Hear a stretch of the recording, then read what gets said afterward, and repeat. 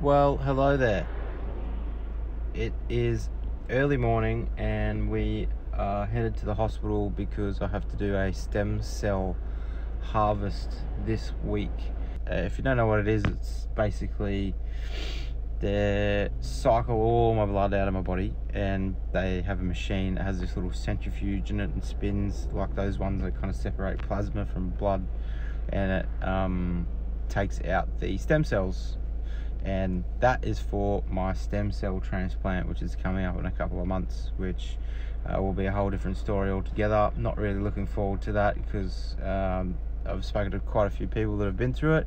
It doesn't seem very pleasant, and it means 2 to 6 weeks stay in hospital for me because of what it does to your immune systems.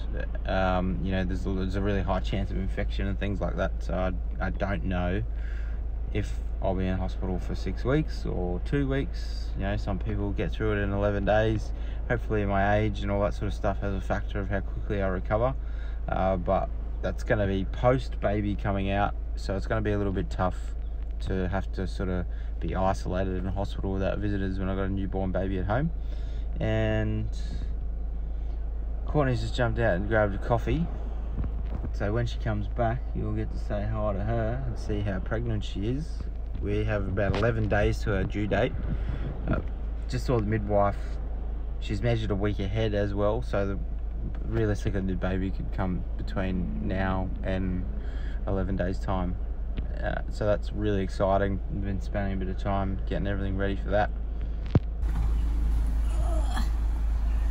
And so, you know, I don't usually send my pregnant missus on purpose to go get my coffee because I got to take these needles right in my stomach every day, which is part of the stem cell harvest, and what it does is stimulates your bone marrow. I think I've spoken about it before, and they're called GCSF shots or something like that, or Neulaster, or there's a whole bit different bunch of names for them that people use. And I've had 2 of them every day for the last 4 days so far. So I've had to go into the hospital every day. They got to check my blood, check how many stem cells I have in my blood, see if I have enough to harvest. And what the needles do is stimulate the stem cells to get produced by the bone marrow. And last night they finally kicked in, because what they said to me is you're not really producing stem cells unless you're in a really excruciating amount of pain. So my back and hips aren't really functioning this morning, but other than that, I usually tend not to go in the cafe because it's pretty busy and because of the risk of getting sick. It's flu season, can't be in crowded places. So don't worry, the barista that works here has already had a go at me about sending my pregnant missus in to get us coffee. Today they asked me how long until you're due. I said 10 days. Oh, so you're just going like ready to pop any minute? I went, yep. And then they looked out the window to see if Tom was sitting in the car. Already feel horrible about it. Yeah, that's my boyfriend. I'm just getting him a coffee. Well, people can judge how they want. They don't know the full story. But what about the other days that I do come here by myself and come get you coffee and your breakfast and I make it for you at home? What? It happens. Anymore. It does happen. Anymore? What do you mean? Well, because I'm getting poisoned every 3 weeks at the moment. I don't really have a great window of... You gonna spill coffee on yourself again. She spills coffee on herself nearly every day. Alright, we need to go to the hospital.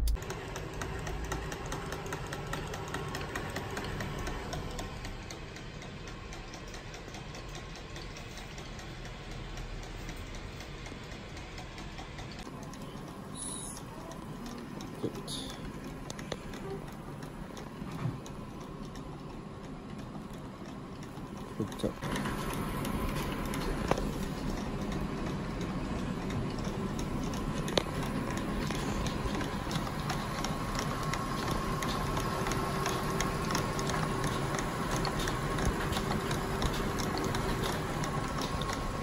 That red bag is my stem cells. That's the machine that separates them. Been here 4 hours. So tired.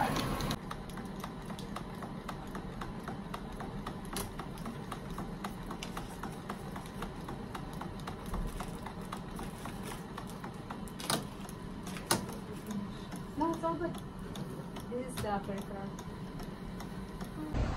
Freedom, freedom. So that's a stem cell collection. I look like I've been in a fight. So they got to bring us tonight, and basically you need like 5 million stem cells. Like they want a minimum of 5 million to do a transplant. So finished off the harvest, and then they got to send it to the lab. Scientists got to check that they've got enough stem cells in there. If they don't, I have to go back tomorrow and do it all over again. Pretty tired. Had my helper with me, sleeping in one of the other recliners all day, eating chocolate, pretty much. I had a good day. You what? I had a good day. You had a great day, sleeping and eating chocolate.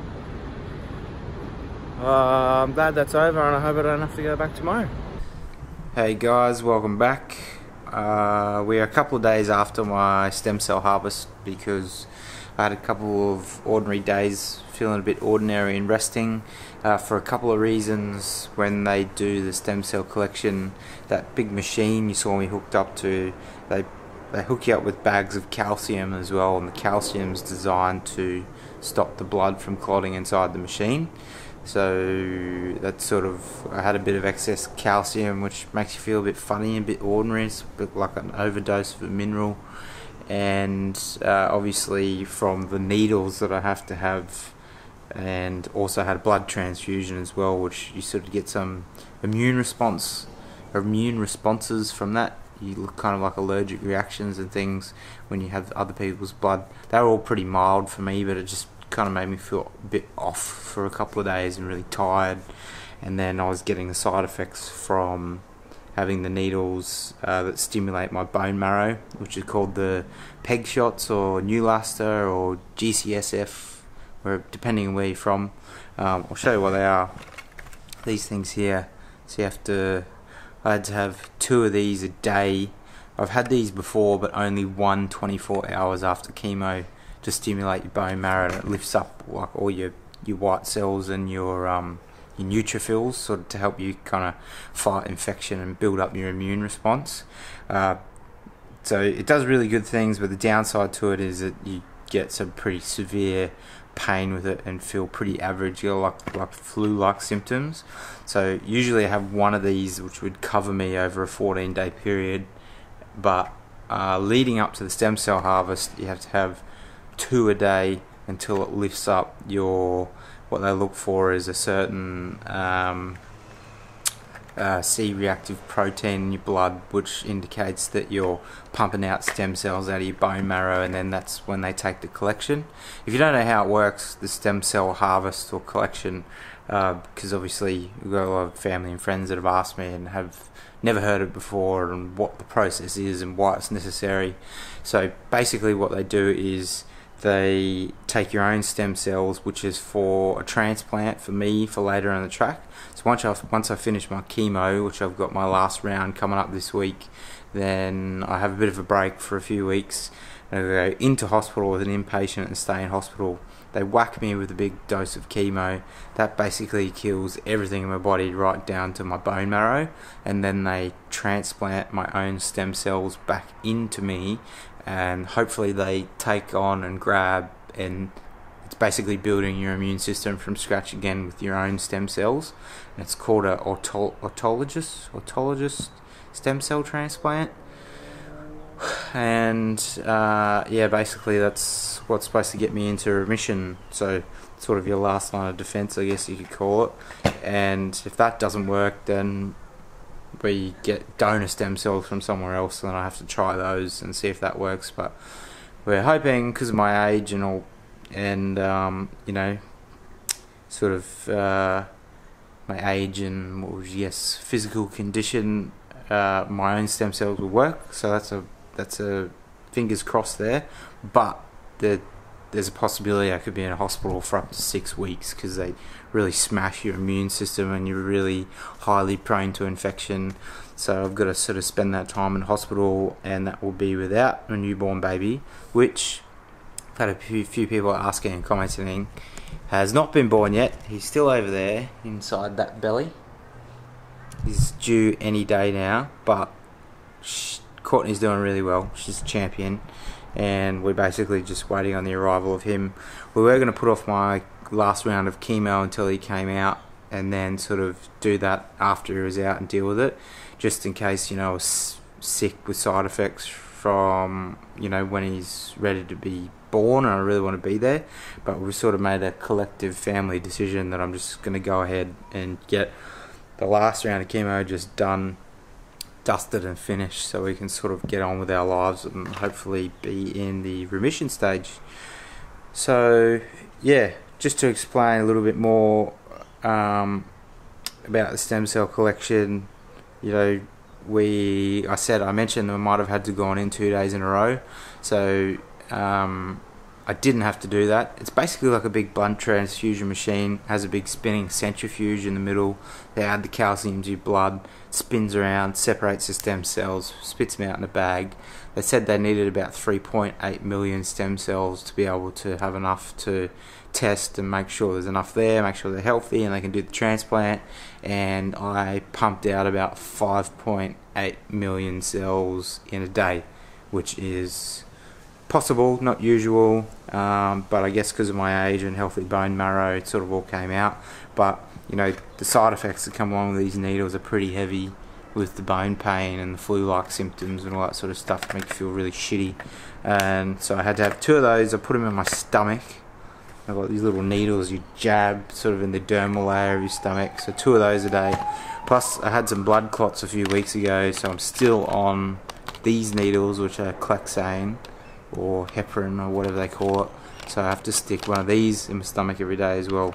So for like a week period there, I was getting 3 needles a day on my stomach, and I'm still sort of got the remnants of that.